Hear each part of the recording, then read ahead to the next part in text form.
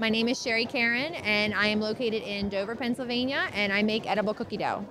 So what brought you to go out on that venture?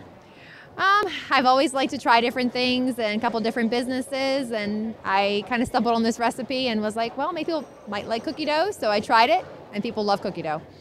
So what's special about your product? Tell us a little bit about it.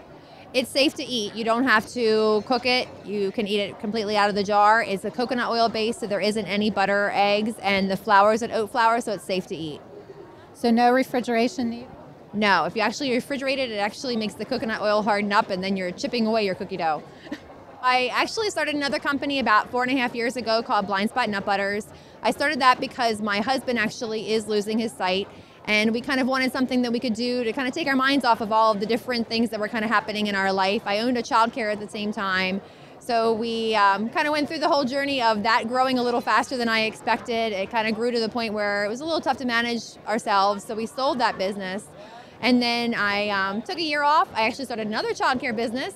And now I have this cookie dough in the same time. So we're kind of running two businesses all at the same time again. And what advice would you give to young entrepreneurs especially?